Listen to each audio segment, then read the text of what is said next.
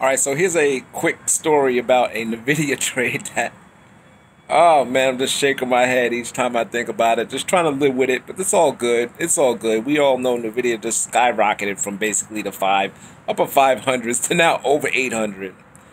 Well, when that thing was trading about 530, 540, somewhere around there, I bought 24 call spreads that expired January 23rd.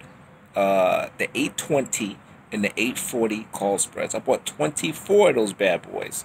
Now each one cost me about I think it was about 260, right? So fully matured, these things basically I would be able to buy them back at, because they 20 points wide, I'll be able to buy them back at 20 for basically 2,000. I bought them for 260. But 24 of those things. All I had to do was hold them, and I think it would have matured. I think it would have been worth $48,000. It was basically a $48,000 trade on what did that cost me? 5,000 maybe. You have to do the math. Do $280 times 24. See, $280 times 10 is 28. Times 20 is 36. Yeah, so now I'm looking stupid in here. 28, 56.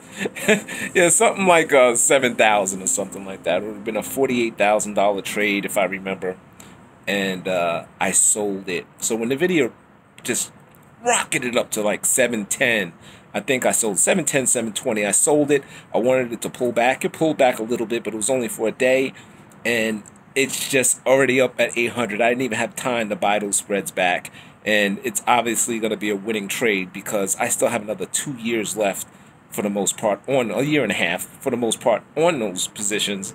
And I got rid of them, and it's already trading at 810, 815. So an unbelievable trade. Anyway, this is why you want to buy leaps. If you're going to buy anything out of the money, you want to buy leaps when you do that because it gives you time for it to get there. I'm thinking it's going to take 2 years at most when I put the trade on. It got there in like 6 months. So imagine if I'd have bought the 6 months options with that.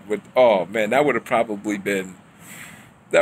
cost me 50 cents or something like that. It's unbelievable, but I'm still making good money on the video. I made good money on that trade, and I'm still making good money because I got put spreads, I got call spreads, I got all kinds of spreads still going on. But that was a unbelievable spread. You want to know something else? On my other account, I did the same trade, but I didn't do it 24 times. I did it 50 times. So that was damn near a $100,000 trade. And I sold that. I sold that 1 month ago, though. Anyway, just a little something. So when I'm talking about in the video all the time, y'all could just think about that story and be like, oh, man, this dude, I done effed up, man. I effed that trade up. But I made some money, but it always hurts when you know how much you could have made, right? How much I could have made, and I think about that all the time. But you know, you just gotta keep it moving. Keep trading, keep it moving. All right, there's my story.